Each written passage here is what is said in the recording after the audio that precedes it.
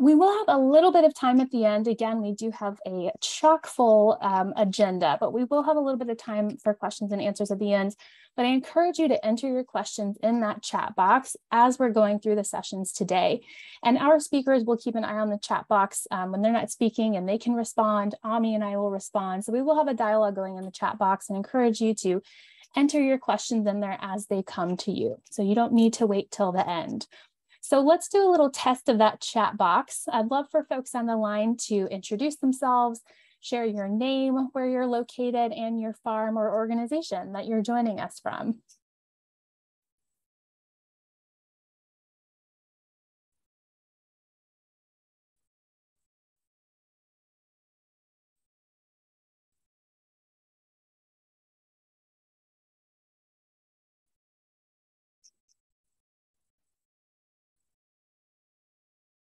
Welcome, Tom.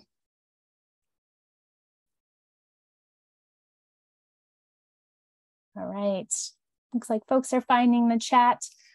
As you're doing that, I'll just give a quick overview of kind of how we're going to roll over the next 2 hours. We are going to start with some very brief introductions and then get down to our speakers. We have 6 incredible speakers today, and they're going to be covering the gamut of policy issues from local all the way up to federal. So we'll start at the local level, hearing from Andrea Clark from KC Healthy Kids, as well as Amanda Lindahl from Cultivate KC and New Routes for Refugees. Then we'll jump in to talk about state policy and how to engage at that state level with Eileen Horn, as well as Representative Yolanda Young. And then we get even bigger, thinking about federal policy and engagement with Tom Bueller and Katie Nixon. So we've got incredible expertise over the next 2 hours, and we are so glad that you're joining us to talk. And then Ami will be kind of wrap us up, and again, give you lots of ways to continue to stay engaged as we move forward. So just a quick kind of overview of why this session is happening. If you are just starting your agriculture or food systems work, you may be wondering, how does this fit in and how do you fit in policy? But as a grower, there are multiple levels of policy that have major impacts on where and how and what you're able to grow and to whom and how you sell your products. So this is just a few of the areas that policy has huge impacts, from land price, use and access, to market access, conservation programs, grants and funding. And we'll hear from our speakers many more and much more detail and more specifics about how these types of policies are impacting their work and growers in the Kansas City area. And one thing we'll really be hitting home today, and hope that you gain an understanding of as we move forward, is kind of how these different levels of policy and different levels of government influence food and farming in different ways. And importantly, how you can influence those policies in different ways. So thinking about the local level, just a few examples include zoning, farmers market locations, and other distribution opportunities. At the state level, there are agricultural promotion programs that might impact your work, extension and TA, food safety. And at the federal level, of course, the Farm Bill, which we'll be hearing about from Tom, and all of the many programs that are included in that influence USDA funding and technical assistance. So that's just a very small glimpse into the many different policy areas that we'll be hearing from. And we are really lucky to have a great agenda of speakers who will be walking us through these areas, helping you understand different ways to engage and to put these tools in action. So with that, I'm going to welcome our first speaker. We'll start by hearing from Andrea Clark. Andrea is a food system planner and policy advocate at KC Healthy Kids. She led the Greater KC Food Policy Coalition's task force on planning and zoning for urban agriculture in the region. As a member of the Food Systems Division of the American Planning Association, Andrea works to advance and strengthen food systems planning and policy. Andrea, thank you so much for being here, and I will turn it over to you.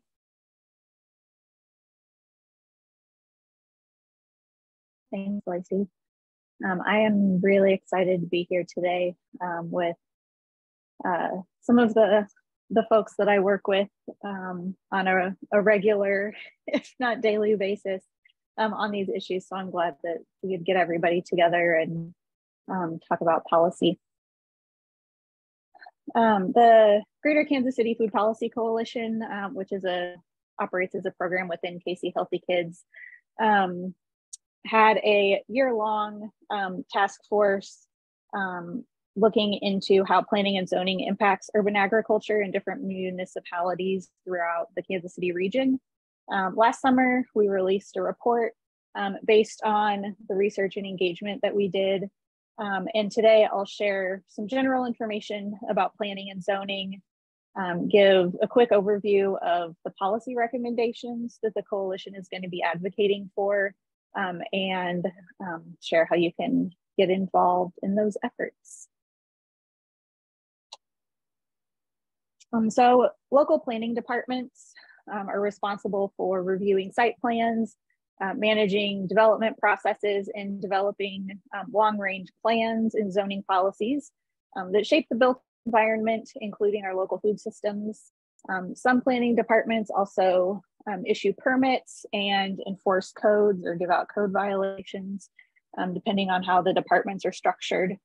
And this authority to adopt plans, pass zoning policies, and enforce them is granted to local governments in the state constitution. Long range or comprehensive plans develop a big picture for the future, from housing and parks to transportation and the environment. These plans can vary in scale from citywide to smaller areas or neighborhoods. And these plans are formally adopted by local governments and inform or shape public and private development. And as some of you may know, food system planning is a subsect of the planning profession. Zoning is a tool that planners use to divide land into different categories based on permitted land uses. Each category or district regulates what land uses are allowed. You can see on this map a visualization of zoning. So each zoning district is assigned a standardized color, and it gives us a bird's eye view of what development in that municipality looks like. So you can see along the river, this is Wyandotte County, Kansas City, Kansas. You can see the purple shows an industrial corridor along the river. You can see kind of like a red strip there down the middle, and that's a commercial corridor. You can see the darker yellow is kind of a cluster of higher density housing, whereas there's more sprawling low density housing. The green is parks or open green space. And so this gives us an idea of what development in the city looks like based on what land uses are allowed in different areas. A lot of cities have an interactive map online or a parcel viewer that gives you a view from the ground. It'll tell you the number of a parcel, the zoning designation, who the landowner is, and other public information. And it's a really handy tool to access because it will tell you what the zoning of your property is, or the land that you're farming, which will help you know what land uses are allowed or are not allowed, and what other rules and regulations apply to land use and building and structures on your property. If you're interested in a vacant lot, it can also help you identify who the landowner is if you're interested in using it for urban agriculture. Zoning ordinances are the legal document that outlines in detail the land use and development standards for different zoning districts, including building height, the types of materials, landscaping, etc. And to make a change to a zoning ordinance, a revision must be passed by local government. So you do have to go through the same process of changing a law to update a zoning ordinance. Many cities have their codes and ordinances available online, which makes it easier, to find and navigate. But they're written in very professional legal jargon type language. It can be really confusing to understand, even for people who have studied urban planning or practice planning. Most zoning ordinances will also include a land use table or a list that shows what land uses are permitted in different zoning districts, and if a conditional or special use permit is required to do that land use, or if you can just do it as of right. This is in Kansas City, Missouri. So you can see on the table, it shows 3 different types of agriculture.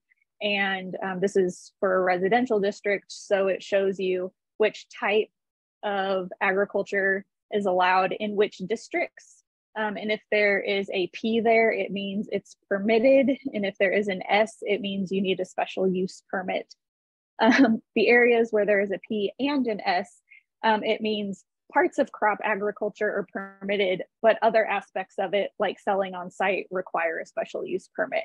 So these tables are kind of an easy go-to to get an idea of what land uses are allowed.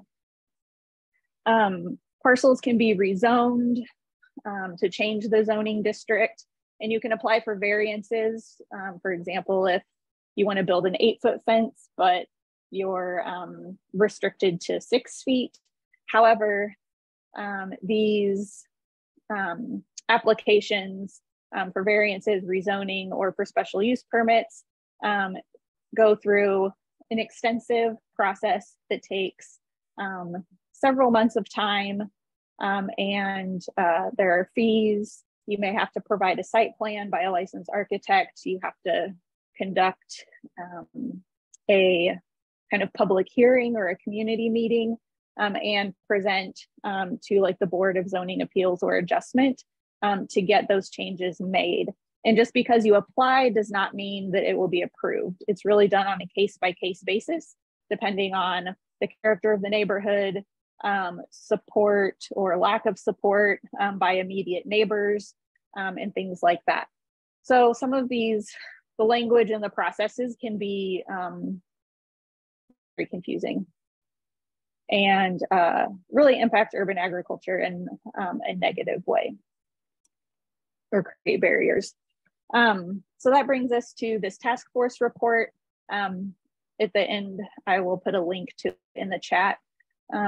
This report highlights some of the best practices for planning for urban agriculture for urban planners, as well as resources and policy recommendations to change zoning ordinances to make them more accommodating to urban agriculture.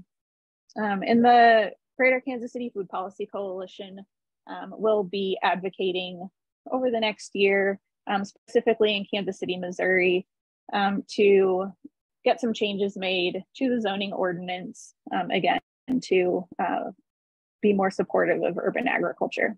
But I'll share more about that at the end. So in a survey that we did a couple years ago as part of our research, almost 75% of urban farmers said that the land they cultivate is zoned residential. And because urban agriculture or crop agriculture is rarely permitted as a land use in zoning districts that are not agricultural zoning districts, a special or a conditional use permit will probably be required since it's not explicitly allowed.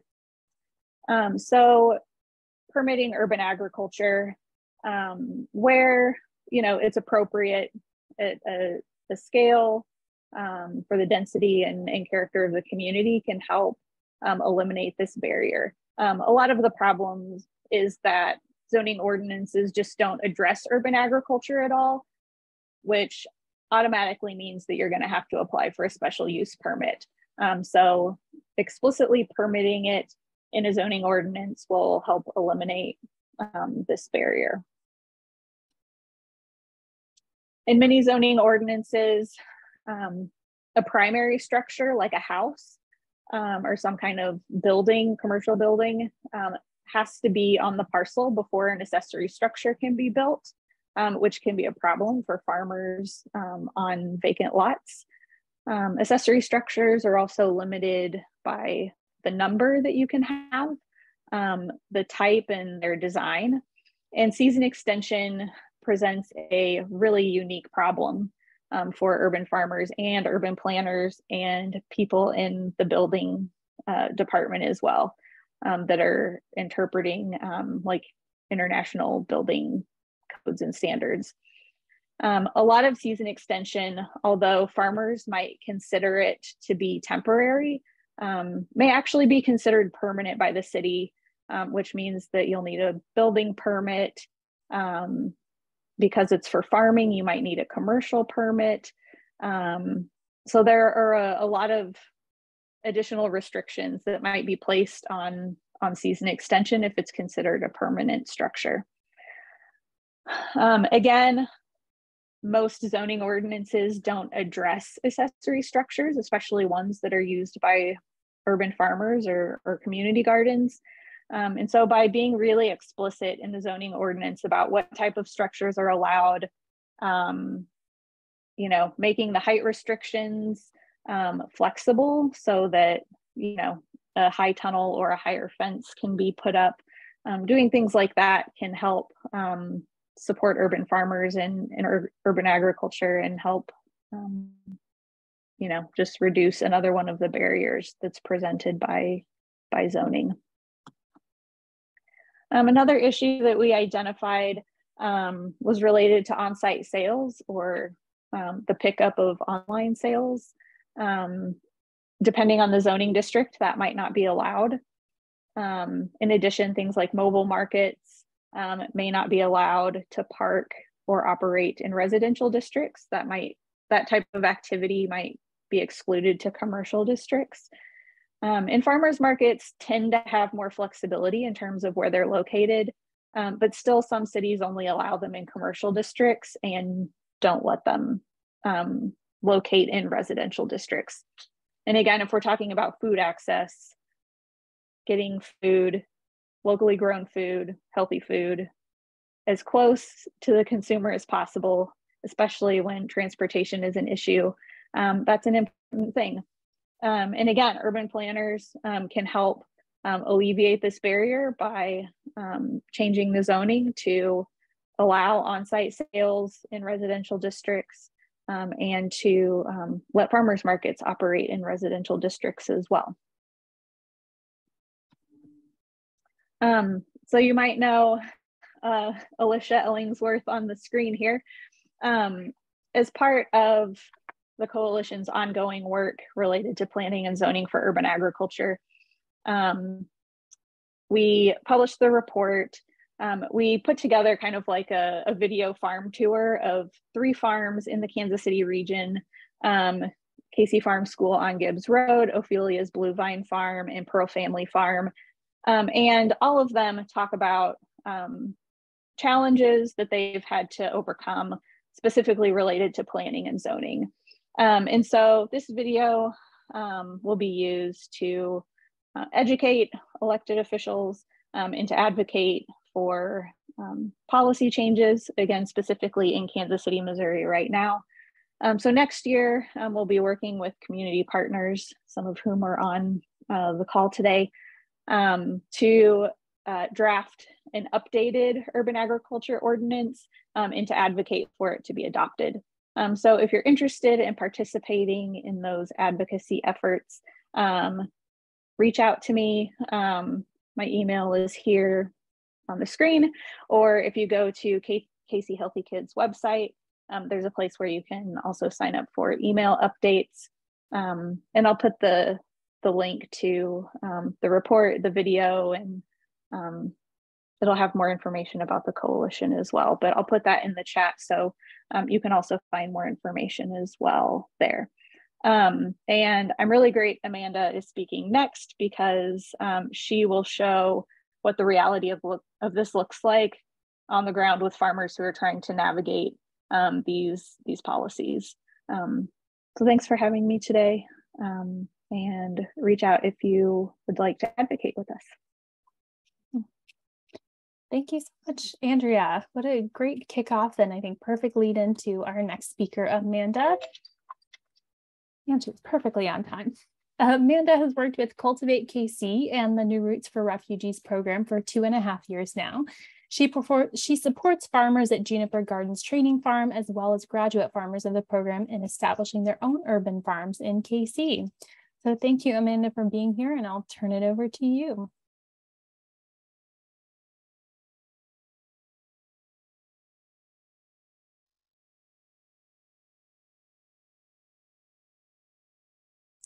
Unmute myself. Okay, there we go. Well, thanks so much for having me. I am Amanda, and I work with our New Roots for Refugees farmers. And I'm here to share from the farmer's perspective. I am an urban grower. I do not sell produce. I grow for myself, but I've been supporting our farmers in our program for 2.5 years.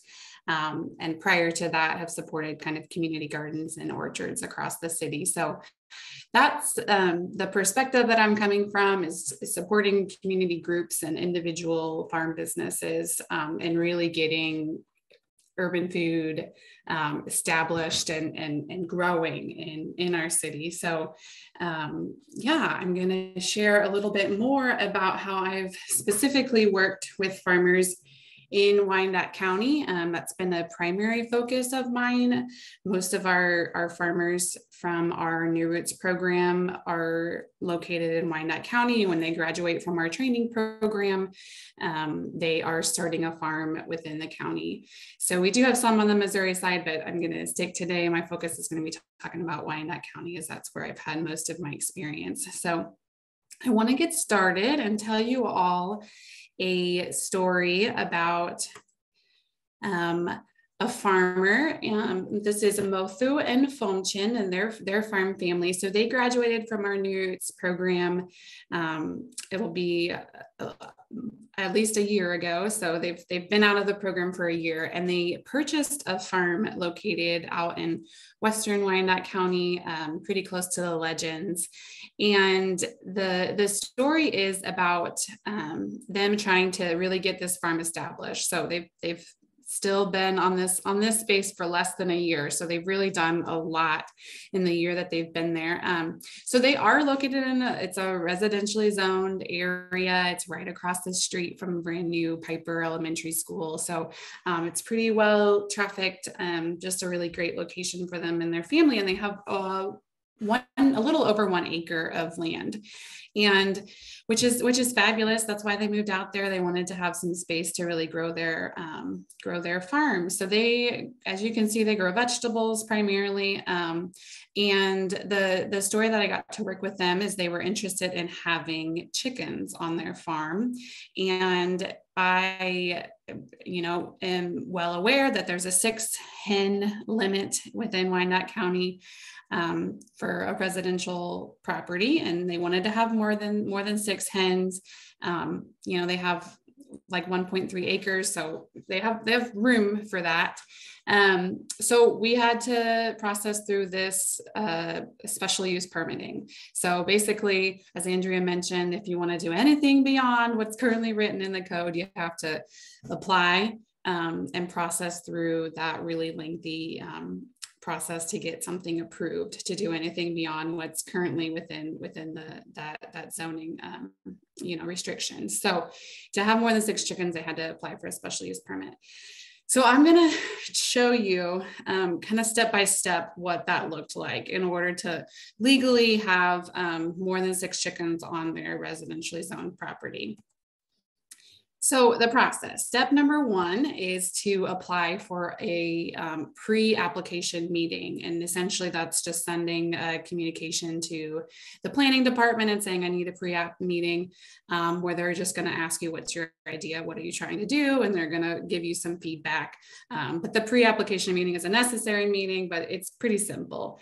And then after that, you actually fill out the application. So I processed through this earlier in the year, and all of the application paperwork was something that I had to print off the website, fill it out. And as Andrea mentioned, it's pretty complicated. So the reason that, that I am supporting these farmers is they have language barriers. And so even as I like to say, I'm an educated, like primary English speaking person, and the language on the website is very complicated. The applications are just really complicated. So numerous times I was on the phone with the planning department in order to just fill out the application because of the language on the application was just so difficult. So that once you get it filled out, and then at the time we had to submit it in person, so they don't have a way to accept applications on their website. But I actually was just doing research today and see that I think you can actually submit an application online now. So they've made a few improvements, which is good. And you pay to make that application. So for this particular special use permit, because it's a home occupation business, it was an $80 permit fee, but it's based on land size and kind of what type of special use permit you're doing to have varying fees. So you pay to apply. Next is to create a development plan. So basically you apply, and then the planning department is going to give you a whole bunch of comments on your application, and they're going to require that you present to them. For this example, they wanted chickens, so they knew where are these chickens going to be on the property. So it wasn't too complicated because it wasn't, a big like building project, but I still had to, kind of help them process through a plan of where the chickens were going, where their waste was going, where their house is going, all of that. And you have to respond to, so like I said, the planning department is going to give a whole bunch of comments and feedback. They even brought in the Wyandotte County Conservation District, which also provides comments on that and tells you, here are concerns. So you have to respond with how you're going to meet those concerns and make the project, make it okay to what they see as best fit.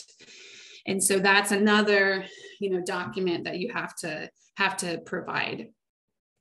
And then meet with the city inspector. So I was not a part of this because it's not on my property, but Mothu had to entertain several visits from a city inspector that was essentially looking at everything on his property to make sure it was up to code. So he had a little bit of an issue with the color of his garage not being, he made a little bit of an addition to the garage that was served as his chicken coop, and the color of the siding wasn't the same as the garage. So he had to paint it all to be the same color. So a lot of those really nitty gritty like specifics that they want the roof to be the same as the other structure on the property. So those are some of the challenges.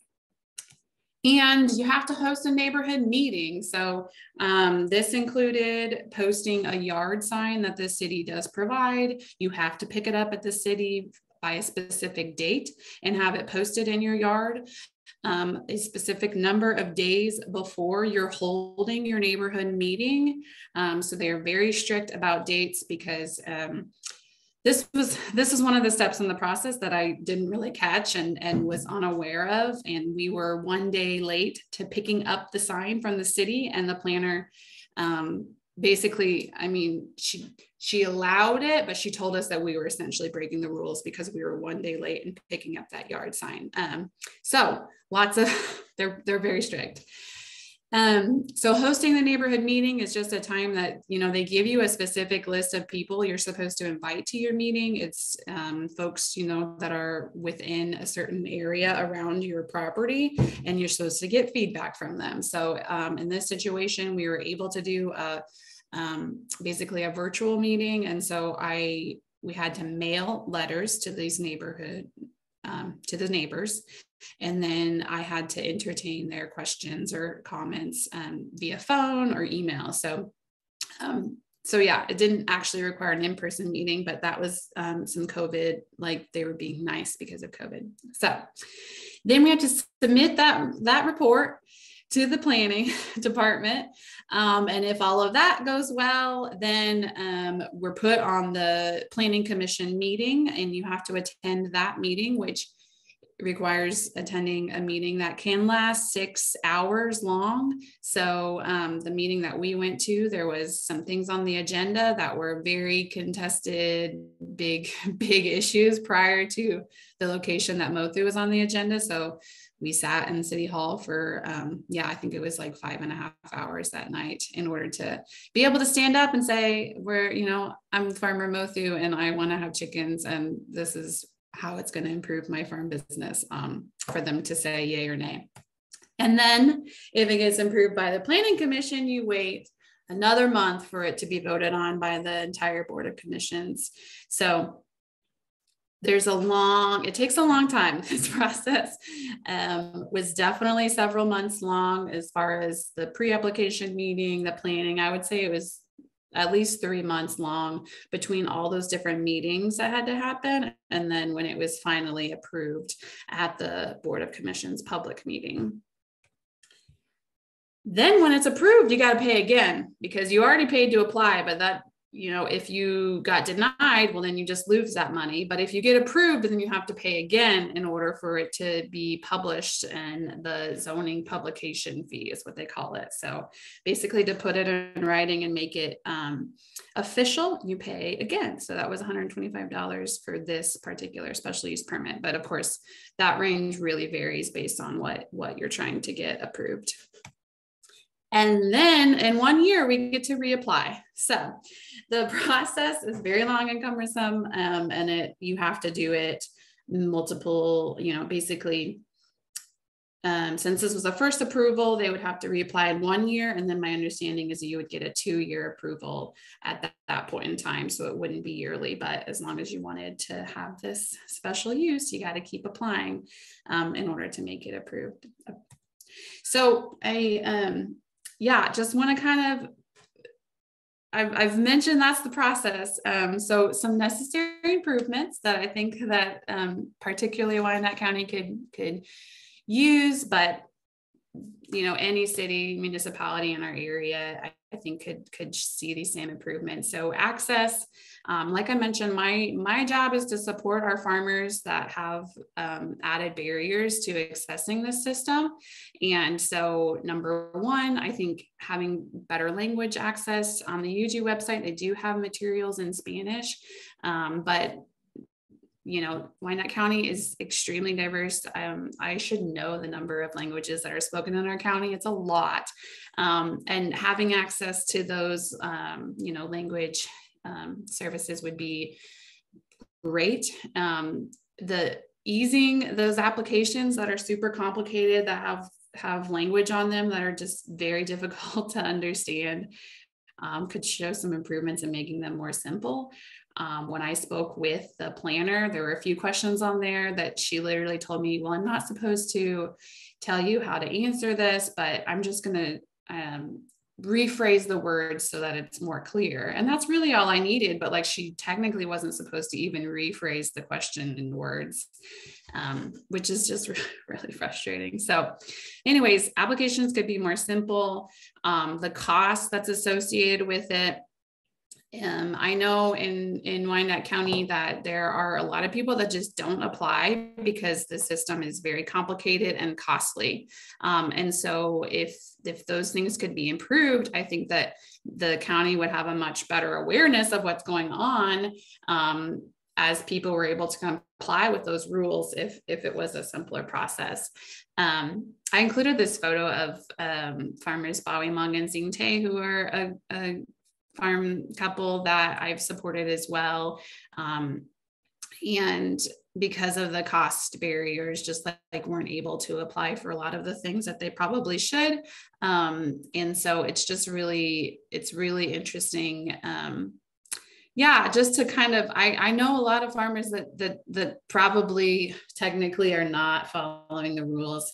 But I don't blame them for not being able to access the system and pay these crazy fees that go with it. I mean, the amount of time that it takes, because what farmer has spare time to sit in a 6-hour city planning meeting or figure out how to process through all that paperwork. So those are some of the issues.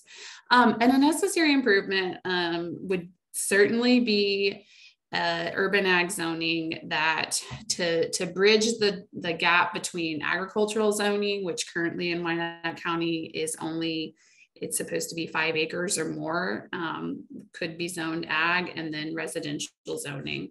And there's just a really there's that space in between where we know a lot of urban farmers are growing a lot of great food and providing this food supply that's necessary, but the zoning is not set up to encourage them to put up a high tunnel or to even have a storage shed on their property. So there's just a really big gap for where a lot of our farmers are currently at.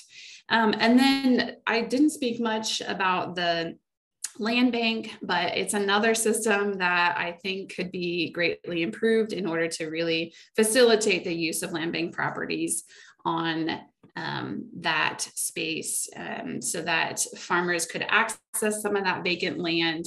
Currently in Wyandotte County, it is not really a approved use of land bank properties as far as urban ag space. So they're really focused on housing development. So I would love to see improvements in the land bank use. So what can you do? So the more and more that I learn is just to share the message. We all have friends, we all have people that we interact with, people in power positions that are better able to influence others. So just continuing to share this message of how we can really improve our local zoning codes and to support a greater urban ag system there. So share that message. You never know who you're going to talk to that's going to be best friends with the commissioner and going to be able to really influence them.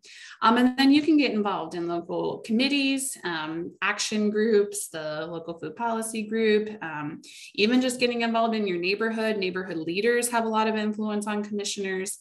And so get involved and know your local representatives. So there are within Wyandotte County, a list of county commissioners that really are have that final say on approving a special use permit. And so get to know those folks, and they are representatives of us. I'm a Wyandotte County resident. They are representative of me. And so the more that we can know them and speak with them, I think is really, really important. And if you can advocate for that urban ag zoning, getting involved in the committees and work groups is really important to have more people really pushing, speaking towards that need. And then if you can run for office. So I have interacted with a lot of people and just sitting through some of those commission meetings, there's more of the older generation in those positions of power. And so I would just encourage anybody to think about running for office, and particularly folks that have greater energy and might be a little younger, I think could really improve kind of the outlook and some of that mindset around the way our city, what's prioritized and what's not. So would definitely encourage folks if having representation of farmers and people that directly work with our urban food system to be in those positions of power within our local government is really important. So that's all that I have. That's great. Thank you, Amanda. And I really appreciate how you shared all those kind of different ways to get engaged based on your energy and the time that you have, but there's always something that you can do. And it's really insightful to be able to understand the whole process and the detail that went in it. We did get a message that some folks were having some trouble joining earlier. So if you're just joining us now, I do want to let you know that this is being recorded and we'll share the recording so you don't have to miss anything.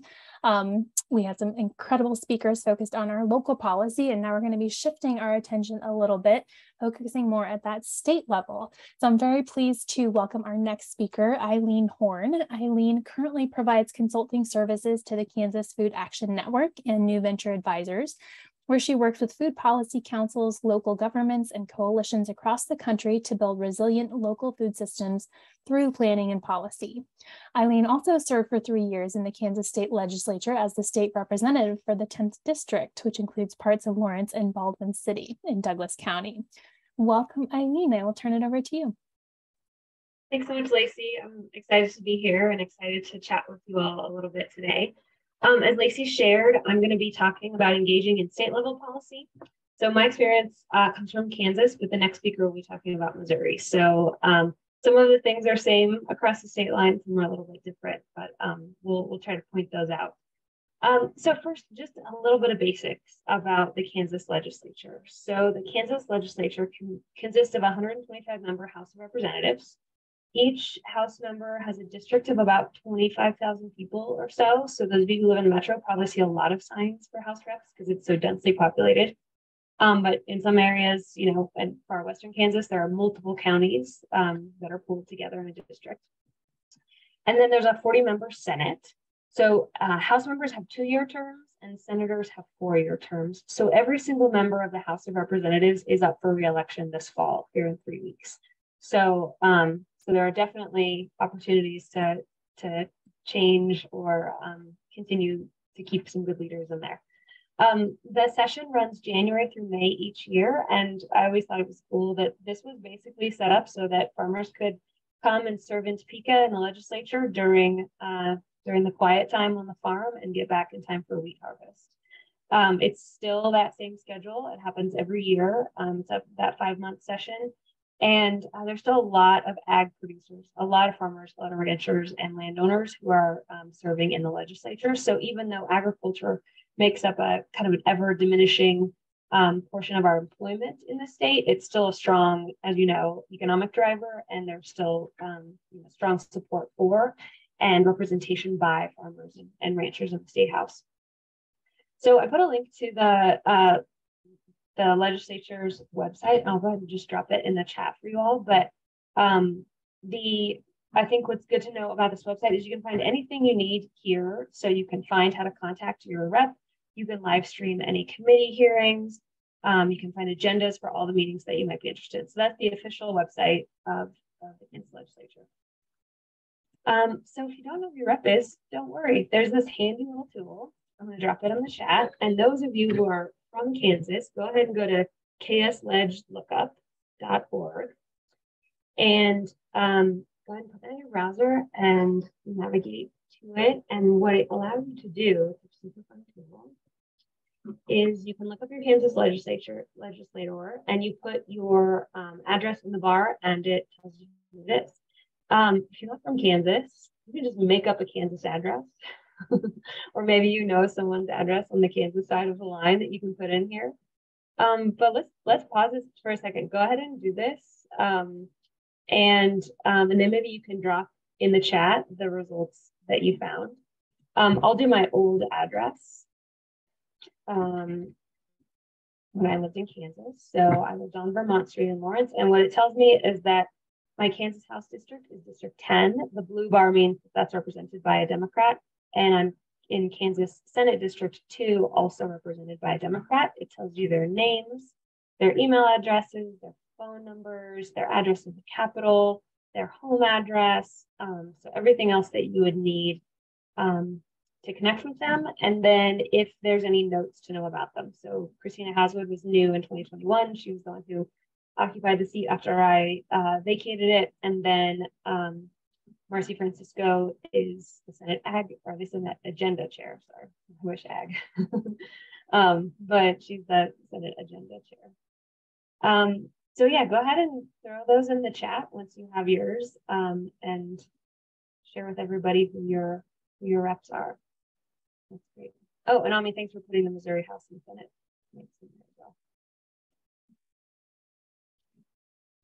Okay, so this is pretty similar on the Kansas and Missouri side, but Yolanda can correct me if there are major differences. But my understanding follows a similar path. Not surprisingly, it's not at all like Schoolhouse Rock would have led us to believe. But when a bill moves through the process, it can get pretty complicated. So I'm going to show you like how, when a bill is introduced in the legislature, it moves through the process. But I really just want to focus on what you can do about it. So you don't have to worry about like knowing all the mechanics of how a bill moves through the process, but I'll make sure to highlight where are really good intervention points. So this beautiful graphic is courtesy of the Kansas Legislative website. But how a bill works, and basically, so there's a piece of legislation that's drafted. It's usually introduced by a member of the legislature. So if you want to have something introduced, you either have it introduced with a legislator or through a lobbyist. But I bet most of you all don't have your own private lobbyists. So if you wanted to have a bill introduced, you'd have to work with a senator or a representative to introduce it. The way it works is you introduce a bill and then it gets referred to the committee that it's supposed to be working on. So if it's a bill about farming or urban agriculture, it would likely be referred to the agriculture committee. Then in that committee, if the committee chair wants to, they'll bring it up for discussion in committee. This is a real bottleneck in the Kansas legislature, is if that chair doesn't like it, they don't have to bring it up. There aren't a lot of procedures you can do to like force a bill to be heard in committee. So that's one challenge in state houses. There's a lot of control by those committee chairs. But then if you have a hearing, so if you can convince the committee chair to have a hearing on that bill, then what that means is basically the legislators sit in a circle. It's a small group of them, between 9 and 13, depending on the committee, and they talk about it. And it's mixed. It's Democrats and Republicans. And they talk about the bill. They can make changes to it, which are called amendments. And then they send it on to the House of Origin. What that means is if it's a House bill, it gets into the full House of Representatives. So for the 125 people to vote on, if it's a Senate bill, it goes to the Senate floor and for the 40 senators to vote on. So that's called the Committee of the Whole. That's step 4. And there's deliberation and approval there, and it can include amendments, which are changes to the bill. And then the whole House or the whole Senate votes and just determines if that bill is going to pass that House of Origin. So let's say it passes. So you have this bill that has been introduced in committee, it's made it through committee, it's gotten onto the floor, it's been debated, and it's passed. Then it can take a couple different paths. So it can go, let's say it was a House bill, it then would go over to the Senate. The Senate can do this, pass it in the same form as the House of Origin, that first step on the left. That'd be the easiest path. It hardly ever happens that way. Everybody wants to like tinker with it and change it. If there are changes made by the Senate, so there's amendments made, then it gets sent back to the House, and the House can say, we like your changes, we're fine with them, it's fine. Or if the Senate makes changes, it goes back to the House, and the House says, we don't like your changes. Then it goes to a conference committee, and a small group of senators and representatives hammer changes. These are usually like 6 people in a room, 3 reps, 3 senators, and there's not a lot of transparency, in my opinion, about this part of the process, but it's frankly where a lot of the big changes happen. And those conference committees usually happen in May at the end of the session. So there's a flurry of activity at the end because a lot of these smaller details are getting hammered out in those conference committees. So however it moves through the Senate, if it passes, then it would go to the governor. The governor can sign the bill into law, or if he or she waits 10 days and doesn't touch it, it becomes law without their signature. So sometimes for political reasons, they decide not to touch it, and it just becomes law without their signature. Or the governor can veto the bill. So if the governor doesn't agree with the policy, the governor can veto the bill, and it goes back to the legislature. And the legislature can decide to try to override him or her with a 2/3 vote in the House and the Senate. And if they do that, then it becomes law. Usually ag bills aren't this controversial. These kind of override moves are for a lot of the hot button issues that you all have heard the legislature debate over the past couple of years. So that's the process, but really it's pretty wonky. And I think for you all, it's most important to think about kind of how you intervene and how you can weigh in. So in the House and the Senate, there are committees that I would suggest you all look up, see if your rep serves on that committee. But these are the ones most likely to touch food and farming activities. The ones in green I highlighted are probably the most likely, but also sometimes, Children and Seniors Committee heard about Farm to School last year. The Taxation Committee talked about reducing the state sales tax on food. So sometimes there are food system related bills in other committees, but those in green are really the primary ones. And Where I would focus my efforts is understanding what those committees are debating and how you can talk to the members on the committee.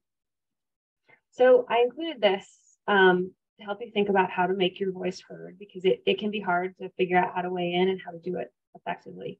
So this arrow is basically an increasing level of effectiveness, right? So a blast campaign email, it's fine. If you jump on the bandwagon with those are good. I liked getting them sometimes because it helped me justify numbers. I could say 100 people from my district care about this. It must be important because I got this blast email. But frankly, since I know they're easy to do, I didn't put a lot of weight on it because you're just like copying and pasting somebody else's thoughts. So those are good in that they show a lot of volume and energy, but I wouldn't say that they were ever like super convincing to me to help me change my mind. Personal emails, on the other hand, I liked a lot because you could get information, you could read it on your phone while you're on the House floor debating that bill, and I liked having that information. Phone calls to senators or reps' offices are also effective because we get these like bright pink notes on our desk saying who called from our district and what they called about. And knowing that people took time out of their day to make a phone call always mattered to me, and I always tried to return those in a timely manner.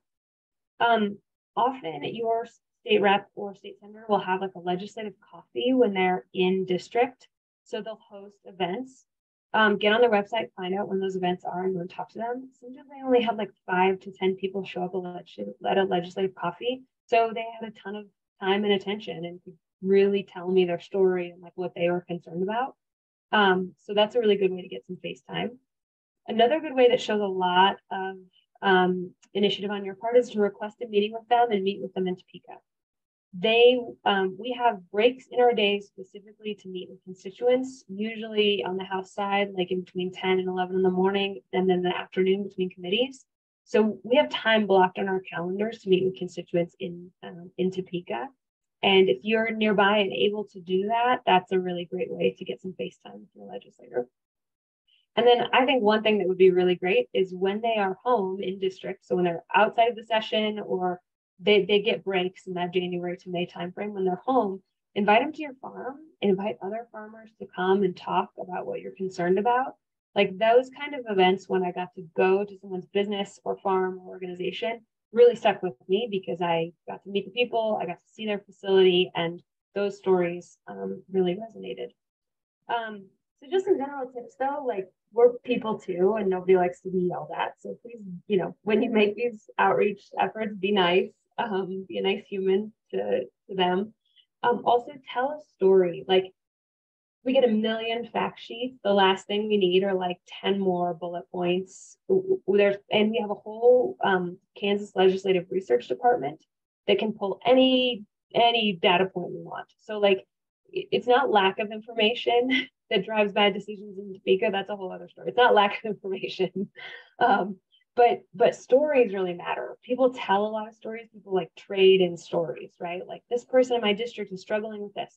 So tell a story that sticks with your legislator, and then give them your cell number if you're comfortable with that, because there were so many times that I was in a committee hearing or on the House floor and I had a very specific question, and I could just in the moment text that constituent and say, okay, we're debating this bill. We're thinking about this amendment. Would that work for you? And if people got back to me right away, it was so great because then I could advocate for them like in the moment and in the debate. So if you're willing to be kind of their like phone a friend lifeline, that's great. And it was so helpful to me to be able to like, because things happen fast in the state house. And so you need to like be able to reach out and get an answer quickly. So those are just some general tips. I would also say these organizations, and I know Lacey is compiling this list to send to you all, but these are some other ones that I think do a really great job of keeping folks informed about what's happening in the state house. So the ones on the left are like the farm organizations. The ones on the right also deal in food systems issues. As you know, some of these organizations have different political bents. Sign up for all the newsletters, like get all the information that you can. And then you can, get all the information and decide for yourself where you land on a particular issue. And I guess my final plug, because I know I'm running out of time, is elections are coming up. And as I said, all 125 members of the House, some key races, including the governor, are coming up here on the 8th. So ksvotes.org is where you can register. You can check and make sure you're registered. You can change your address, whatever you need to do. You can also apply to vote by mail. So if you're going to be unable to make it to the polls on election day, you can do that, or you can track your advanced ballot. So if you already mailed it in, it'll tell you like where it is in the process. So just a couple deadlines. You need to register to vote by the 18th of October. If you want to request an absentee ballot, you have to request that by the 1st of November. Advanced voting exists and it's enabled in all Kansas counties, but it varies. So check with your county clerk's office. They're usually the ones that oversee elections. And election day is November 8th. I know that was a lot of information, but I'm happy to entertain questions. And I was not monitoring the chat well, so what else do I need to answer? Thank you so much, Eileen. That's great. If folks want to add their questions in the chat as we keep going, I'm sure Eileen will take a look and can respond. And that's such great insight to know what are our legislators listening to and how do you become that phone a friend. So we are going to cross state lines, and we've actually heard in the chat box and seen some photos from our next speaker already, but we are very happy to welcome Representative Yolanda Young. Representative Young is a longtime Kansas City resident who grew her vegetable growing from containers up to a small business, Young Family Farm. Young Family Farm currently has about an acre in production and participates in the Ivanhoe Farmers Market, CSAs, and sells from their farm site at 38th and Wayne Avenue. And in addition to this farm work, she is also attending to her duties as a state representative in the House of Representatives for District 22, where she serves on the Agricultural Policy Committee, which as we heard, is an important one to stay connected to, Workforce Development, and Criminal Justice Committees. So welcome, Representative Young. I will turn it over to you. You're muted. Okay, thank you. Can you hear me now? Yes. Well, good afternoon, everyone, and thank you so much, Lazy Ami, for inviting Young Family Farm to be a part of this wonderful discussion today.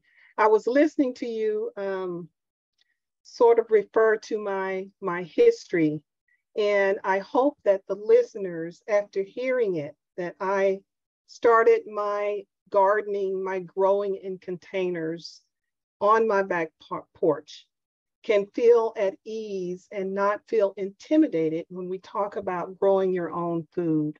I come from a large family in the South. I always have to talk about my Southern family because those are my roots. I learned my growing skills from my family on both sides, on my mom's, on my dad's side of the family. Everybody either had a farm or a ranch or a garden of some sort. And so when I moved to the urban core here in Kansas City, one of the things I missed so much was walking out and pulling up fresh food. So my container gardening turned into, over time, a business, which I had never planned to have or own an urban farm business. And as a producer, and what I've heard already being discussed, some of the barriers are simply getting access to the space, getting access to land, which is one of the reasons why I initially grew in containers. But getting access to the land, the zoning, I know there was a lot of wonderful work done in Kansas City about a decade ago with Cultivate and many others who worked on some of those zoning issues with the city. But the other part is, if you get the land, now it's time to grow. So that takes money, that takes capital, which a lot of farmers, if you're speaking of the typical or average Missourian or a neighbor, they may not necessarily have the capital to start this whole process of growing, and particularly for growing for selling. So we ran into those barriers that a lot of farmers run into now, a lot of urban farmers. In terms of how policy impacts what we do is really key to being able to move move forward in terms of getting food out to Missourians. I won't bore you with a lot of the processes. I think Eileen over in the Kansas, let's explain the Kansas legislature. It's really simple. It's really fairly similar, I'll say, to what we do in Missouri. We have 163 members in the House where I serve. We have 34 in the Senate. We each serve in the House about an average of 36,000 residents here in Missouri. The committee structure and the committee process is about the same. You introduce a bill, introduce a bill, it goes to committee. If it's second read, it goes to committee. You get a hearing, and the public is able to come in and testify in favor of or against, or just for information's sake on that bill. So those are similarities with what Kansas does. But I want to talk a little bit about a specific piece of legislation that I have been hearing around town that was confusing to so many people. A bill that was just recently passed in the House as it relates to urban farms and other agricultural provisions. The bill 1720 the bill originally was sponsored by Representative Pollitt. Now, Democrats, I'm a Democrat, and I don't want to get real political here, but I have to talk about this bill and the timeline of events on how this bill sort of went through the process here. Representative Young, I'm sorry yes. to interrupt. I'm wondering if you might shift your camera a little bit so we could see your face a little bit better. I'll tell you, my camera clip is broken. Okay. So I'm having to, sorry about that. I'm having no problem at all. On something that's not really balancing well. How is that? That's better. If it's able to go up a little bit.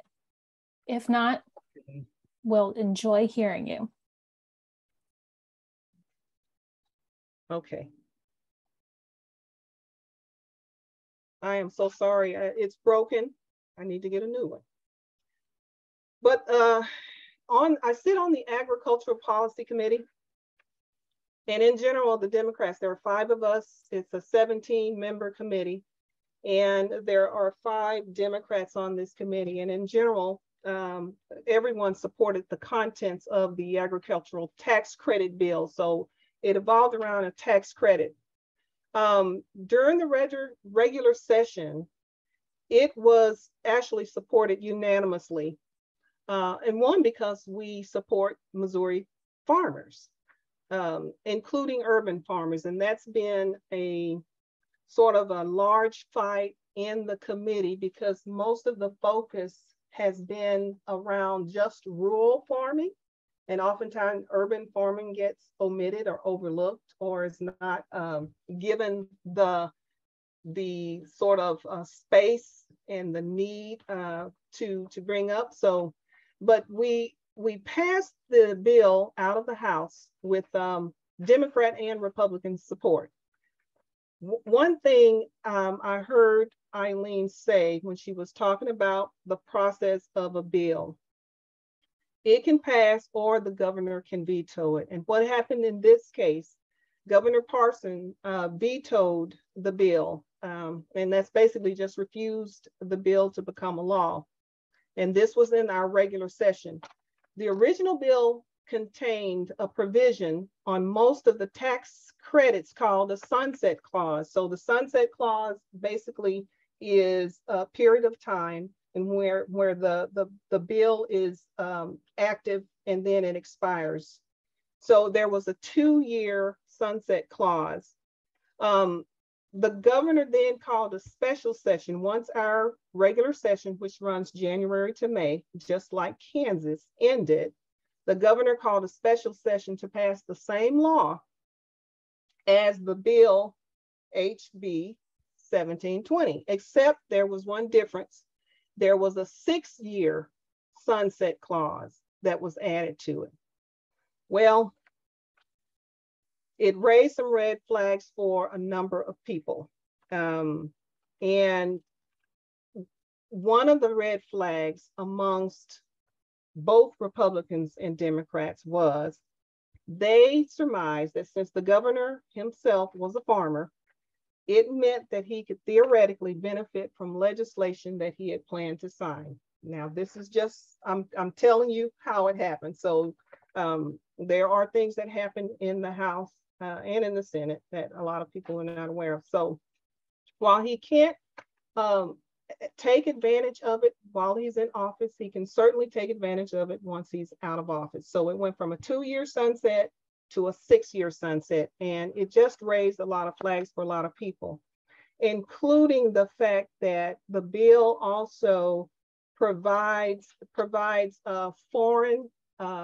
other foreign companies to take advantage of these tax credits. So that was a red flag and a big concern for a lot of people because they felt that it would take away the local support for farmers locally. And so I don't know how many of you were watching what was happening in the chambers when this bill was being pushed through, but a lot of people voted no who had previously voted yes. Some people voted present. I was one who voted present because it did raise some concerns, but I am very supportive of farmers. I'm a farmer myself. I'm an urban farmer. Some of those issues that arose, especially with the foreign-owned corporate farms, applying for the credits was a red flag for me and for some of my constituents. So this was, sort of the conflict that was going on with HB 1720 that so many people were up in airs about. I do believe as an elected official, we have a responsibility to spend our money wisely and not send our taxpayer dollars to our personal business. A lot of the people, again, felt that this was something that was done as a sort of a ploy. This is an election year, as Eileen said. This is an election, and all the seats in the House are up for election, and people are doing things we believe, or a lot of people believe, to advance their political careers. But this is where this bill lies. It actually ended up passing it by just one vote, I believe. It passed by a vote. And so there was an opportunity to work on it a bit, but that was not the case. That didn't happen. We could have actually worked on it and sent it to the Senate, and they sent it back and all of that process, but it didn't happen. We did have members in our caucus that offered several amendments to make it better, but that also was not allowed because we did not really get the opportunity to debate on the floor as we should have. So anyway, that sort of, that's what happens a lot with these bills. They start out as one thing, they end up as another. And a lot of times your representative will change their votes based on new information or new provisions that are put in the bills. I would say one of the biggest ways that urban farmers or constituents, Missouri or residents, can impact policy, and I'm probably being redundant, but get to know your representative. The first step is really finding out who represents you, who is bringing your voice to the legislature. And start locally. Don't wait until they're a state rep or a federal representative. Start locally, because a lot of the people will continue to move up and work their way up through they make a political career out of it. And if you start building those relationships early, I believe you have a greater chance of having their ear and and having the ability to get some legislation through that's important to you and important to your community. So, again, one of the biggest things I'll say is please get to know your representatives. There's a takeaway on my end today is get to know your rep, call them. They're there for that. They're there to serve. And you can do that via telephone, email. You can even make visits to the Capitol, which I know is timely and costly for a lot of Missourians. But I do believe it has an impact. I know it's impacted me when I see people drive the distance to come down to talk to me about a piece of legislation that's really important to them, a phone call, and even coming to a committee meeting where you can voice or you can testify in favor of or against a particular piece of legislation. So, I initially was going to talk a little bit more about the whole legislative process. I think Eileen did a wonderful job with that. It's very similar, what we do in Missouri to what they do in Kansas, but I'd heard so much about the confusion around this recent urban tax credit bill, and I wanted to make sure that I shared that with you so that, the audience would know where they stood, and it actually passed, so.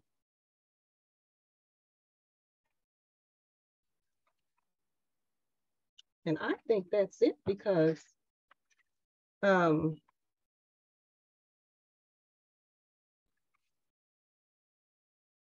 everything else I think has been mentioned in terms of at the state level. Thank you so much, Representative Young. You are welcome. It's so helpful to see how that kind of process moves in action with that example that I know that a lot of people are aware of and have been hearing about. So it's really so helpful to kind of understand that process. And we are grateful you're here and thanks for the advice. We are going to take another step, getting bigger, and move into our federal policy discussion. So we're going to start by hearing from Tom Bueller. Tom is the executive director of the Kansas Rural Center. He also owns and operates a small-scale vegetable farm and has been growing vegetables organically in the Kansas River Valley since 2006. Tom was the founding member of the Kansas City Food Hub, a farmer-owned cooperative, and currently serves as the organization's treasurer. Tom, I'll turn it over to you. Great, thank you. Can you all see my screen? All right. Yeah, unlike our previous two speakers, I am not like in-depth lived experience expert on what I'm going to talk about. So I am relatively new to federal farm policy, but I'll share with you what all I know about how to make some change on federal farm policy through grassroots advocacy. Here's a quick outline of what I'm going to talk about in the next few minutes. So we're going to spend a lot of time talking about the Farm Bill. In another year, we might spend a little bit less time talking about that. But the current Farm Bill is up for reauthorization, or a new Farm Bill is up for authorization within the scope of a year. So that's going to really have a lot of impact on what things look like in American agriculture for the next 5 or 6 years. So we'll go through a lot on the Farm Bill, and then I'll give you some steps at maybe the federal policy level, how to stay in the loop, and then how to take action when things that are important to you come up. So I'll just do a little bit of sort of Farm Bill 101 here. The current Farm Bill is officially the Agriculture Improvement Act of 2018. So if you're looking for it in actual law, that's what it's called. It's not called the Farm Bill, but everybody calls it the Farm Bill otherwise. It's a very big bill. So the current bill's like, 580 pages or something like that. And some version of it is passed every 5 to 6 years. So the current bill expires on September 30th, 2023.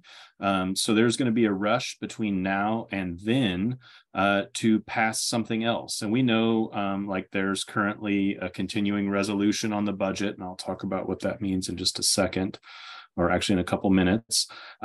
So it might not get passed by September 30th, 2023. And there might be a little bit of, let's take another month or two to figure that out.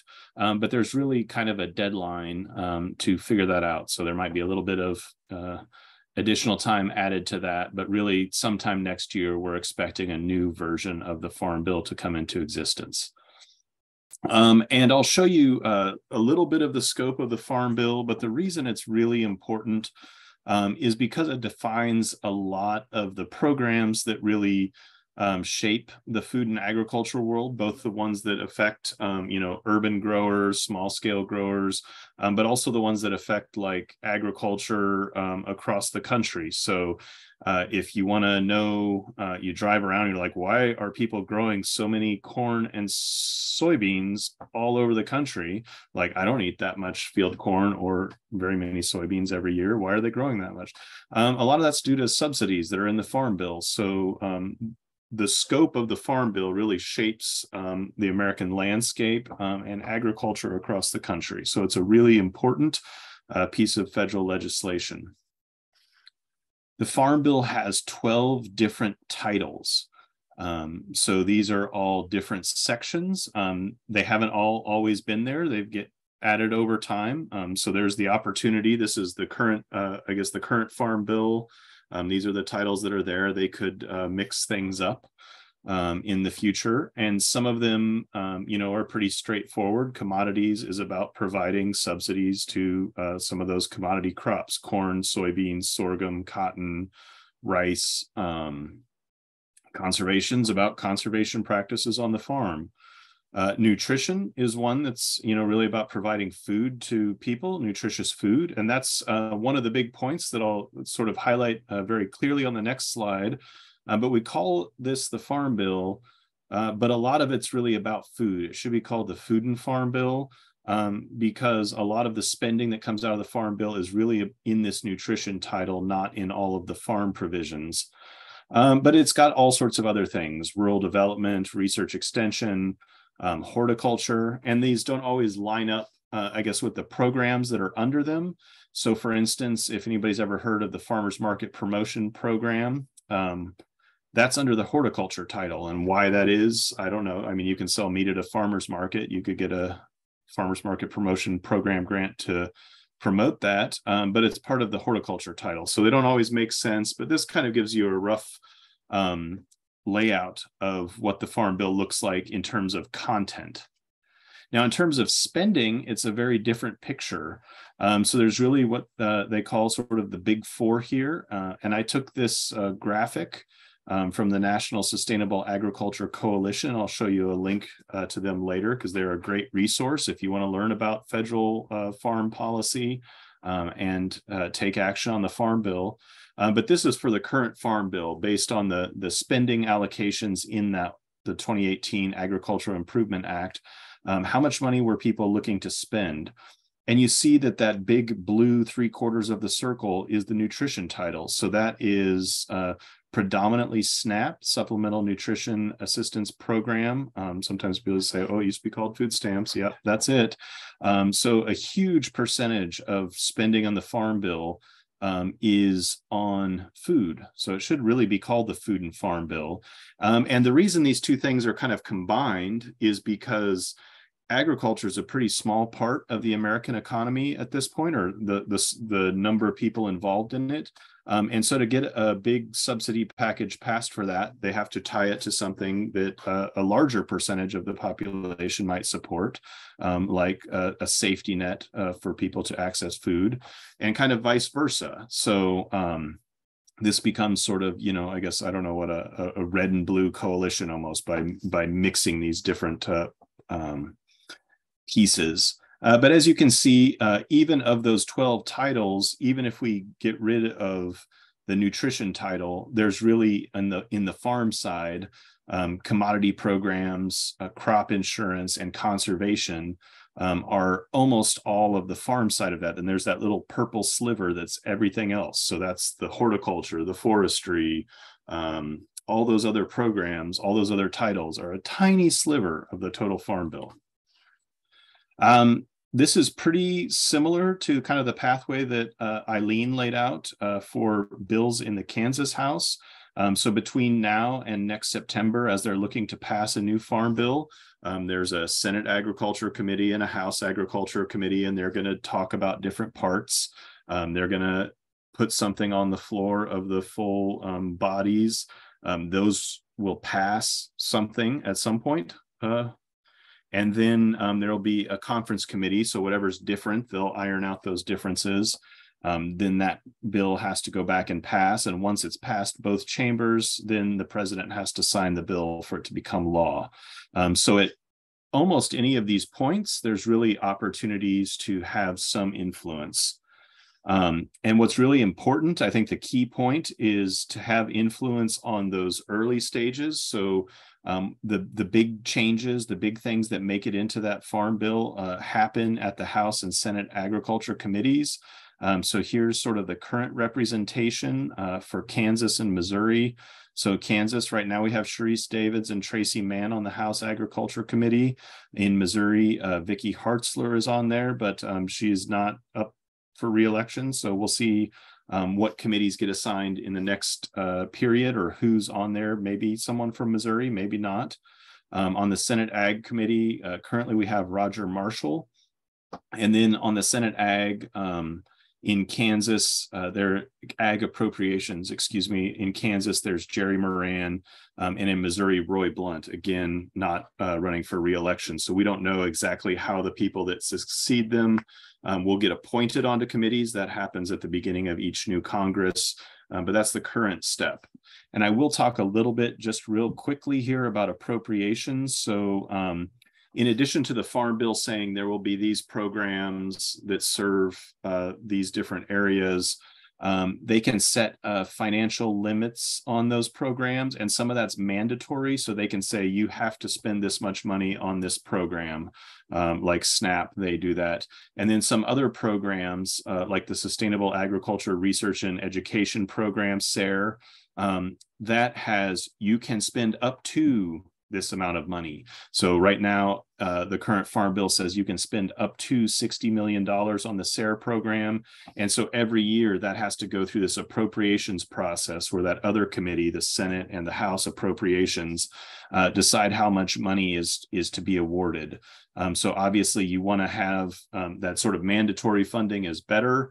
But then having influence on those people on the Appropriations Committee is important for those programs that are maybe not guaranteed funding, but to argue how much funding they can get each year. So talking about the 2023 Farm Bill, what's on the table? Literally absolutely everything. So there were 150 organizations, including the Kansas Rural Center, that signed a letter to the president calling for a transformative farm bill. Like, let's change the food and farm system to make something that is climate smart, equitable for all people, besides just the climate, otherwise environmentally friendly, safe for workers, a long number of lists. But that's probably not going to change. I mean, there's probably not going to be a totally transformative farm bill unless we have a lot of different political pressure than we do right now. So more realistically, we're talking about making some sort of small and incremental changes. So maybe getting something like permanent funding for SARE rather than making it go through the appropriations process each year. Some programs right now that were rolled out during COVID, like the Local Food Procurement Act, where local food pantries can buy locally produced food. Those were sort of temporary programs. The next Farm Bill could make those permanent. We can change some of the details of existing programs. So if you've ever applied for a farmers market promotion program grant or a local foods promotion program grant, right now they require a 25% match. The next Farm Bill could say that only has to be a 10% match, sort of lowering the burden for small organizations to apply for those grants. And other things we could do is like we could ask for caps on crop insurance subsidies for large farms. That's something that NSAC, the National Sustainable Ag Coalition, has done a lot of work on. Would influence very few people, but it would save a ton of money. So there's a few really large farms that make a lot of money off those. Anyhow, so there's a lot of things that can happen for the good. Just to be brief here and make sure we have some time to hear Katie. I'll give you some options here. I'm going to try and dump this in the chat as I talk, but really, I think the first step of engaging on this is kind of staying in the loop. So there's a lot of organizations that I follow. That some of them have weekly, like NSAC has a weekly policy update where they talk about, is there something that's happening this week? If not, maybe there's nothing to do. National Young Farmers Coalition has some great policy priorities for the next farm bill. If you can follow what they're saying, get on these email lists, they will send out updates. Like if it's time to call your representative, they'll let you know. So that's kind of the first step to do. So beyond signing up for email lists to stay in the loop on that, maybe engage with some farmers organizations. So the Farmers Union and the Farm Bureau both come up with policy platforms every year. The Farmers Union does that in a very like member-centric way where you can go through and debate each sort of word on their platform, at least in Kansas they do. But those organizations have a lot of pull nationally. So engaging on those policy debates at the grassroots level can help change federal policy. Watch those committee assignments. So again, just like in the House and Senate locally at the state level, those are going to come out for the next session of Congress after the election. And the people that are on those agriculture and ag appropriations committees will have a lot of power. So if your representative is one of those people, pay attention and be ready to write them some letters, give them a call, get to know them. Staying on those email lists can really help you with the timely engagement. So right now, there's really not a lot to do on the farm bill. So you could write a letter to your representative, but they're probably going to ignore it because they're worried about the election next month. But there will be a time when there is a bill that's up for vote. And if their constituents are saying you need to vote yes or no, that can sometimes matter. Even if they're very politically different than you, maybe sometimes they just won't vote on that issue, or they won't, push the sort of opposing agenda. So even in that sense, it can be helpful to reach out. And a lot of organizations will fly in farmers to go to DC and talk with them. I've done this once for the Kansas Farmers Union. It's a great opportunity to learn about how things work in DC, which is a little scary if you go there. Your country is run by a bunch of 20-year-old, 25-year-old staffers, basically. But you can go there and tell people your stories, and that can influence how those people vote in the future. Again, just to close out, there's my email address. If you have any questions, feel free to email me. And I run over, I'm sorry, Katie, but I'll pass it along. Thanks, Tom. It's a lot of great information. We'll be sure to share all of those links with everybody in the follow-up email, as well as Tom's contact information. And we are going to move right along to Katie, who's going to help bring these pieces together. So Katie and her husband run Greengate Family Farm, which is a certified organic farm, retail, and wholesale farm in Wheatland. Katie works off the farm 3 days a week for a nonprofit as their food systems director in West Central Missouri. She's also a co-founder and president of the board of the KC Food Hub. In these roles, she's been successful in securing over $2 million in grant funds to support this work. Katie, the floor is yours. Thanks. Well, being at the end of this train is a long haul, right? There's a lot of information. Tom, thanks for that recap of the Farm Bill. That was great. Put it really easy to understand terms, and it's a monster. I actually heard Wes Jackson once from the Land Institute. They do research on perennial agriculture, and he was advocating for the 50-year Farm Bill, which, if we're looking at sustainability, that's what we should be thinking about. So thanks for having me. I'm going to more talk about engaging in policy from more of an informal perspective, and being a producer, and how you can kind of engage and change minds, I think, is really where I've been at my whole career. When I was young, I would see those people in power and those decision makers and kind of think, oh, they really know what they're doing. They have it together. They're really like infallible to some degree. I mean, I didn't put them on a pedestal, but when I got into actually working with some of the folks, I realized, oh, they're just normal humans. Like, just like our parents, when we were young, we thought they knew all the answers, and then you got to their age and you're like, oh, they didn't know anything. So I think that's good to keep in mind, is like, we are all just learning together. And I liked what Eileen said, be a nice human. And we can, when we're civil, we can get things done. But there's also, you also need to be a troublemaker sometimes too. And I like to play that role sometimes. I've had my share of protests outside of different places. But anyways, that was another time. So I wanted to talk about, our farm. We are certified organic, and there's been a lot of talk about the organic label and the integrity of the organic label.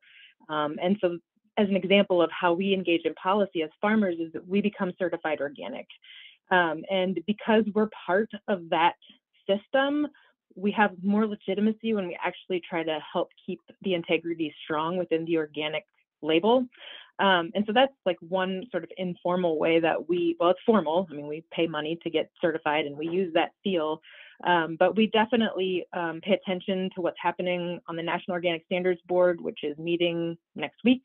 And you should be very proud that we have a Missouri farmer on the National Organic Standards Board, Liz Grasnick from Happy Hollow Farm. She's a certified organic farmer, and she was appointed to the board just this year. So I'm really excited that she's on the board to sort of look after the rules, because the rules can be changed by people who have money to send lobbyists to really change people's minds.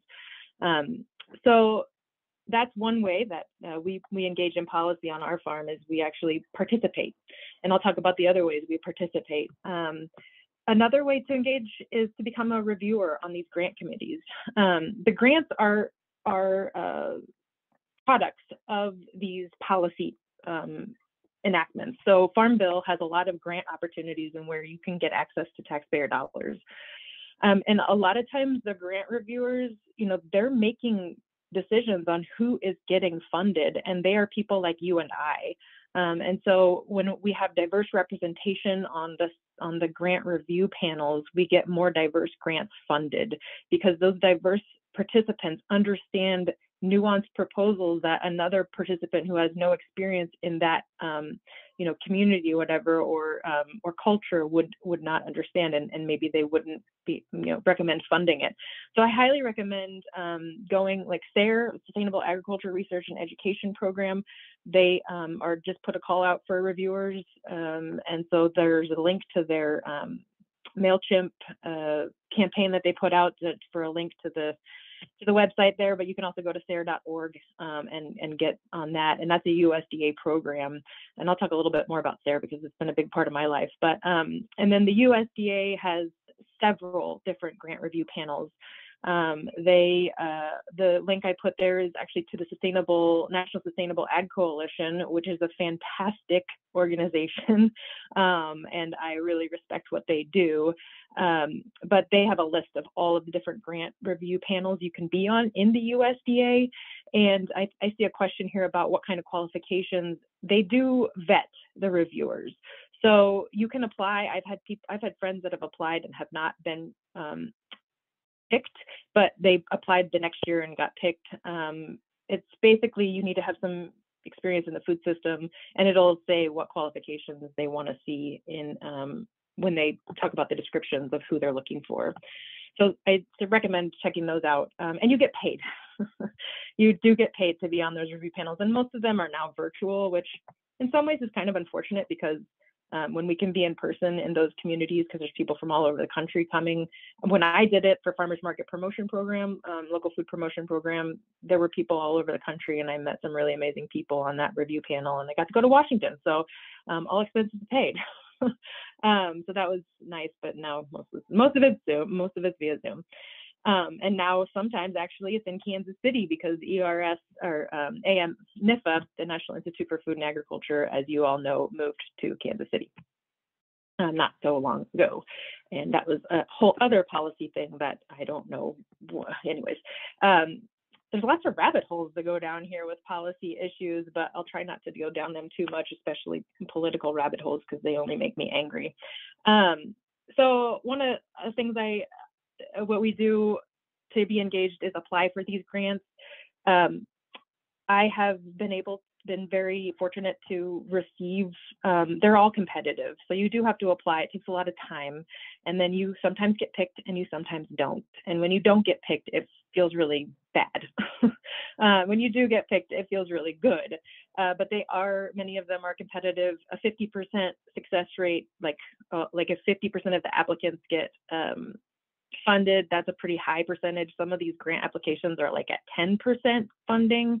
And that actually, the National Sustainable Ag Coalition uses that information to show how popular this program is and how desired it is by farmers, and that can help them, get some more funding into those programs. Because I don't know if it was explained, but NSAC has an office like right around the corner from Capitol Hill, and they send people over to Capitol Hill all the time to have a bug in the ear of those representatives who are on the Ag Committee.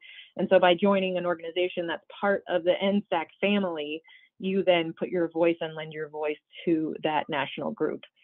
But then also by securing these grants and being part of them, it gives you legitimacy. The Farmer Rancher Grant is a great one to go after through SARE. And also specialty crop block grants through either Missouri Department of Ag or Kansas Department of Ag are pretty accessible for farmers, although they are reimbursement.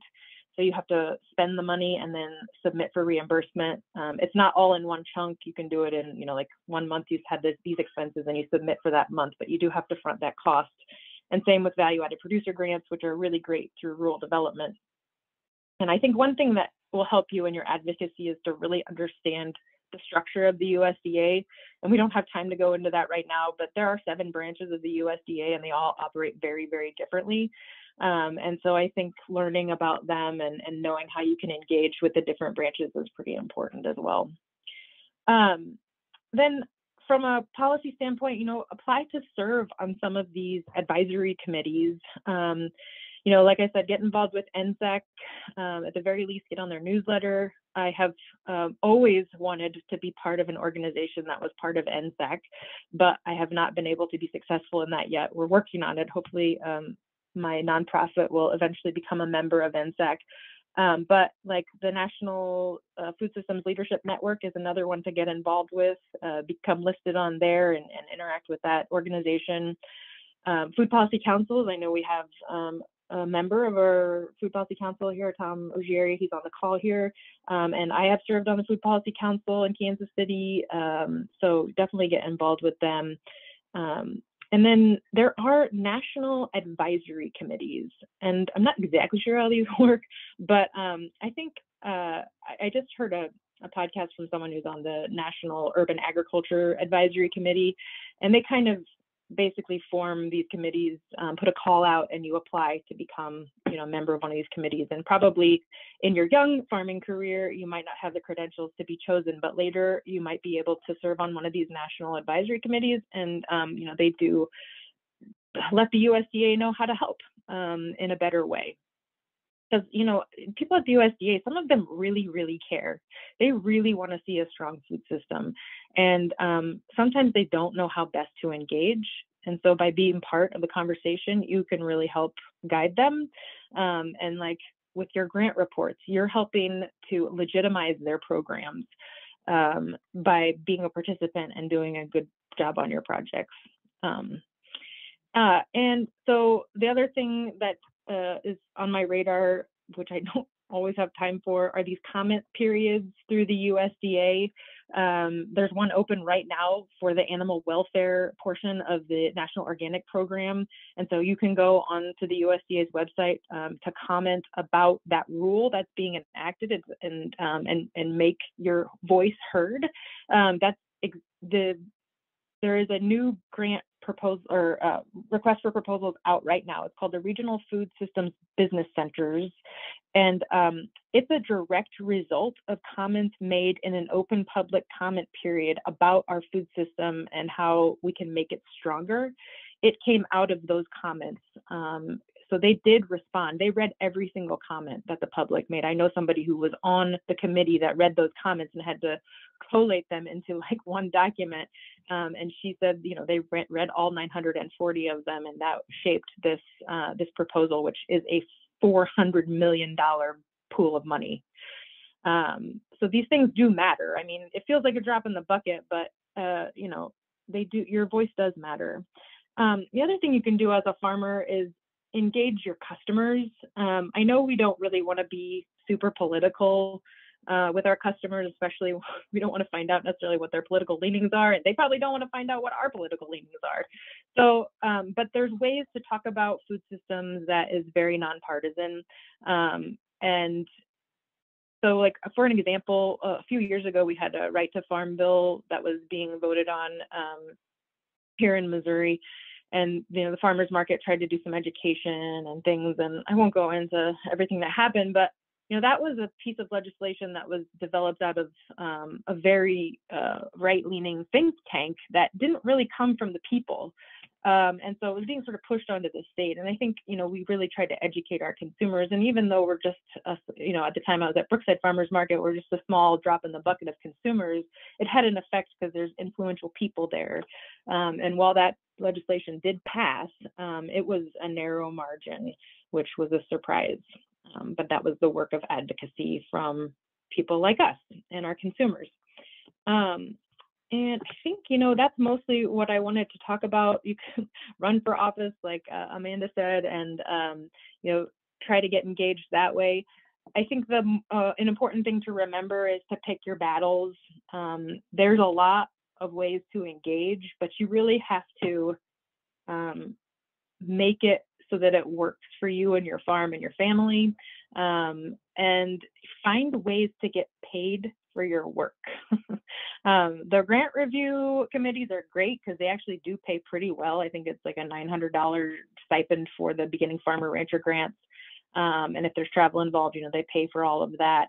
But there are ways to get paid. And if somebody is trying to work with you, like a university for research, they have a grant, they want to do something, or they want your voice, you know, see if there's money to pay for you driving to Jeff City or getting, you know, flown into Washington, D.C. Those are usually covered through some funding.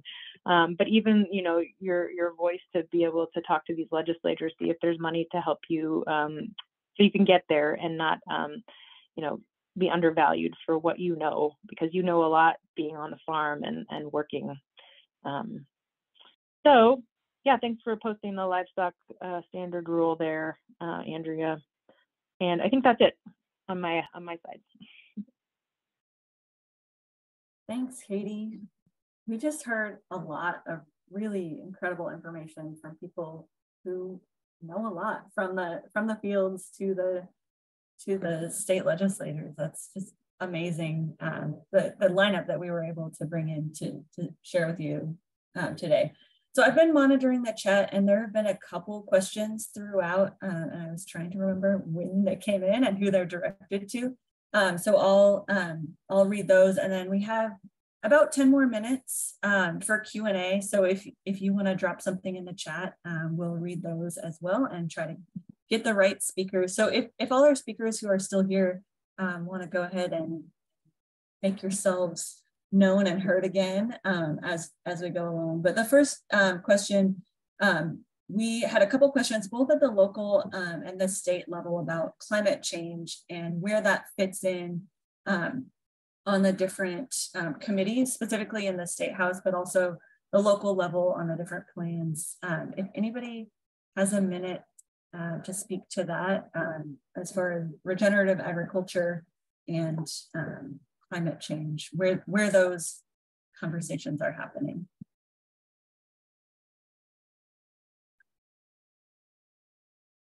Eileen or Yolanda, do you have any thoughts on the state level? Or I see Andrea. So in the federal legislation that just went through in the last couple of months, it really was a climate bill, although it was branded as the Inflation Reduction Act. There was a lot of push from national advocacy organizations to include funding for regenerative or sustainable agriculture programs in that, to make ag more climate smart. And it's definitely on the table moving into the Farm Bill year. Others might have more insight on that than I do, but it's definitely in conversations at the federal level. And I think, Tom, one of your initial questions was also during the local presentations about whether urban ag is in the climate resilience plan. And the short answer is yes, it is. The longer answer is what will it look like? And that's up to us to kind of push on and make sure. I would say it was one of the weaker parts of the city of Kansas City, Missouri's climate resilience plan, as far as dedicating time and energy.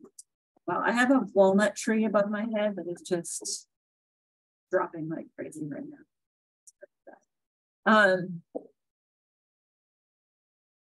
Any other thoughts on that before we jump into? There was a question for Tom about defining large agriculture, and this was when you were talking about limiting the subsidies for large agriculture, what that means. So if you could speak to that. So that was actually based on a specific NSAC policy proposal that they've published a couple of white papers on. And I think, so they're not looking at number of acreage or anything. They are actually looking at a set dollar amount of crop insurance subsidies. So this would be putting a cap on crop insurance subsidies. So not the total, sort of Farm Bill program reimbursements for a farm, but crop insurance subsidies at $50,000 per farm.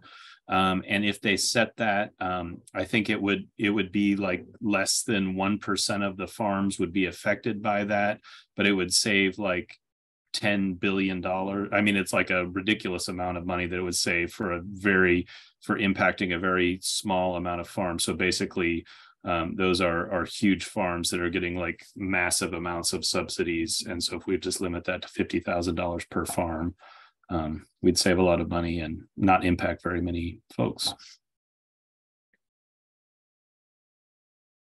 But that could be similar things could be debated for any program. Like a lot of those programs sort of benefit large scale disproportionately, I would say.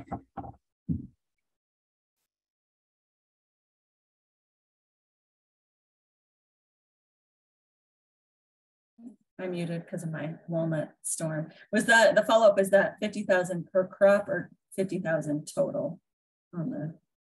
So that is just the subsidy, and that is per farm. If I am correct here, I am going to dump the link into the chat here. Oops. So yeah. And Amanda asks, is there any hope that specialty crops would be considered commodities and qualify for the same subsidies? So just to answer that a little bit, from a risk management, what do they call it? RMA, Risk Management Agency.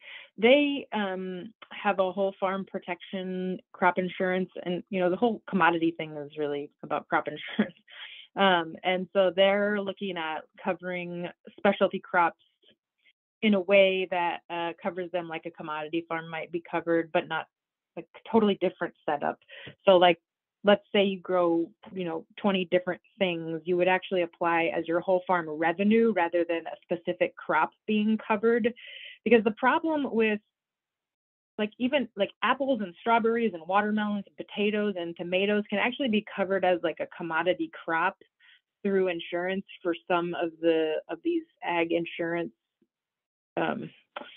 policies. But the problem is for us, we grow 40 to 60 different things, and we're not, and tomatoes are one part, an important part of our revenue stream, but they're not the only one. And so this other sort of idea of crop insurance to cover the whole farm and make sure that it's diverse, because you have to be growing 3 or more things to be covered under the whole farm revenue.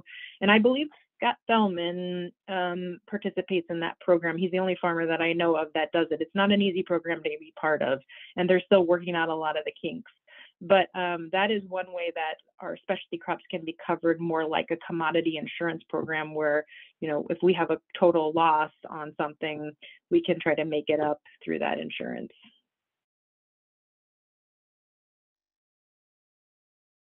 So I will just say that there is the whole farm revenue, and there's a new micro insurance program that the USDA is trying to respond to some of the criticisms of the whole farm program. So they're trying to make it better. And Andrew and I both posted links to information sessions that are coming up about those programs. So great. Yeah, and I wanted to say one more thing about that, and that's part of the reason they keep trying to redo it is because they come out with these policies and they haven't necessarily consulted with the farmers, like how is this going to work on farm? And so they're responding to some of the headaches involved.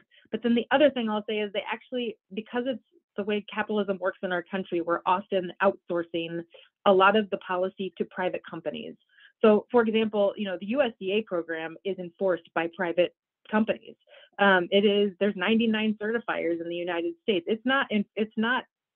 People are not certified by the USDA. They are certified by a USDA certifier that's approved through the USDA.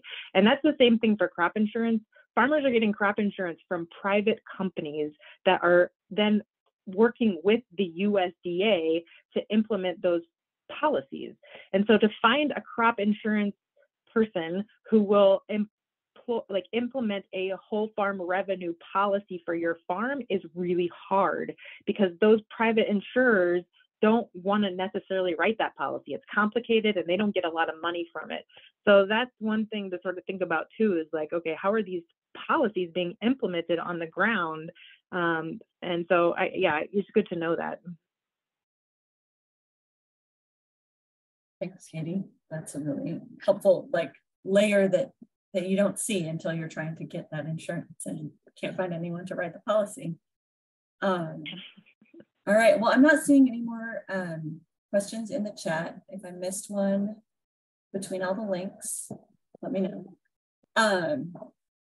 But I just wanted to wrap up really quickly. We have heard a lot of different resources, a lot of information, and I think I'd encourage you all to think about, as a starting point, just what is that, if you tried to go out and do everything at every level of policy that we've heard about today, it would be more than a full-time job for you to try to engage in a meaningful way. So really think about where it makes sense for you to get engaged, where your farm's story or your however you interact with the food system, where your story fits in and where your passion fits in, because that's what's going to drive your ability to engage in a really meaningful way. So if you feel like it and want to drop in the chat what you're excited about, if it's local zoning, if it's federal farm bill, please do. State committees, all the things. Yeah, good point, Tom. Or what you're angry about. That's another way to motivate yourself to make the time for this. I think we're at a time that we're really seeing some things happening that support the kinds of food systems and agriculture that we're engaged with, whether it's the Office of Urban Agriculture at the USDA that was created through the last Farm Bill.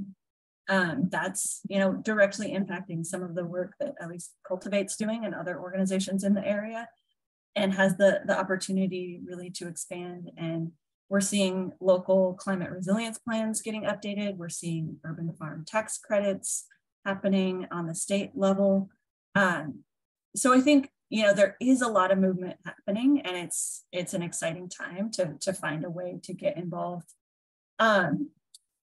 We will be sending out a follow-up email, Lacey and I, compiling all the great resources we heard about from all our speakers. So that's an easy to grab place for all of you, as well as a recording to this presentation.